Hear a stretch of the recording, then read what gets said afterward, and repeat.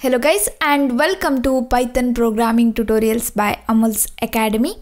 So we were discussing about different ways to create numpy arrays in Python. So in the previous tutorial we discussed about the I function. So today in this tutorial we'll discuss about the random function. So if we want to create array with random numbers, then we can use this function. And this random or rand function is defined in the numpy random module. In that module there are other functions also. So we'll discuss 4 of them here. That is rand, randint, randn, random number for the floating numbers. So first we'll see the syntax and parameters. Next we'll see a few examples for this. So first we'll see about the random module. So np.random. So we'll get many things here. So numpy random number generation. So it contains utility function. So here we are discussing about these 4 functions: rand, uniformly distributed values; randn, normally distributed values; ranf, uniformly distributed floating point numbers; randint, uniformly distributed integers in a given range. Okay, so first we will discuss about this rand function.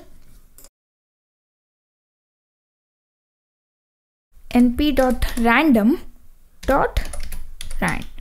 This function belongs to numpy library, and in that it belongs to random module. So random values in a given shape creates an array of the given shape and populate it with random samples from a uniform distribution. So here these are the parameters: int, optional. The dimensions of the returned array should all be positive. d0, d1 till dn, it is the dimension of array. What it will return? nd array shape with the random values. So if you want to see the example, here we can see np.random.rand 3,2. The array shape is 3 rows and 2 columns. So here we can see the values, random values. So np.random.rand.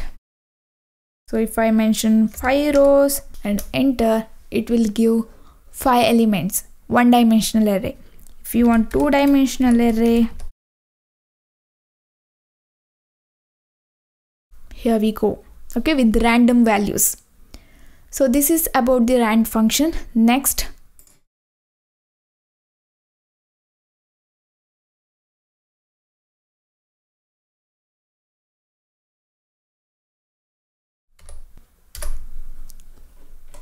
return a sample or samples from the standard normal distribution.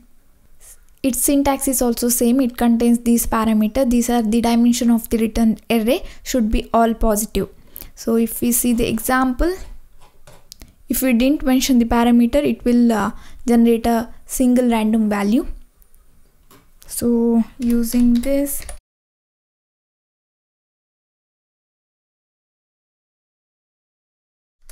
we need to use it like this. So next,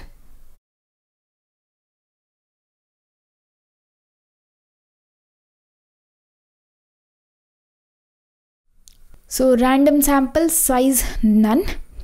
So return random floats in the half open interval. Okay, so parameter, it is size int or tuple of int. What it will return? Float or nd array of floats. So if you see the example, we should mention like this. Okay, if we didn't mention the parameter, it will generate a single value.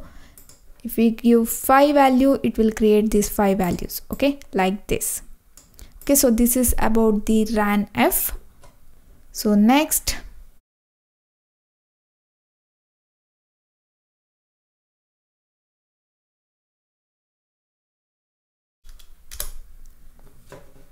randint function. So it contains low, high, size and d type. These are the parameters. Return random integer from low to high. High is exclusive. So here low is compulsory, rest all optional. Return random integers from the discrete uniform distribution of the specified D type in the half open interval. If high is none, then results are from 0 to low. So low int, lowest integer to be drawn from the distribution. High, it is also int, optional if provided one above the largest integer to be drawn from the distribution. Size int or tuple of ints, optional. Output shape. D type, data type, optional. Desired data type of the result. So what it will return? Int or ND array of ints. Size, shaped array of random integers from the appropriate distribution, or a single such random int if size not provided. So here we can see the example. Random randint 2, size is 10, so it will give 10 values. So random randint 1, size is 10, so here we can see the values between this range. If I give size 2, 4, it will return 2 rows and 4 columns. Okay, so this is about the random function. So the 4 function in the random module.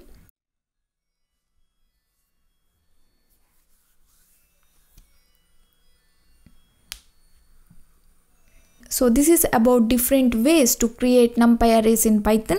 So that's it for now, guys. Thank you for watching. Don't forget to subscribe to my channel. I will meet you in next class. Till then, take care.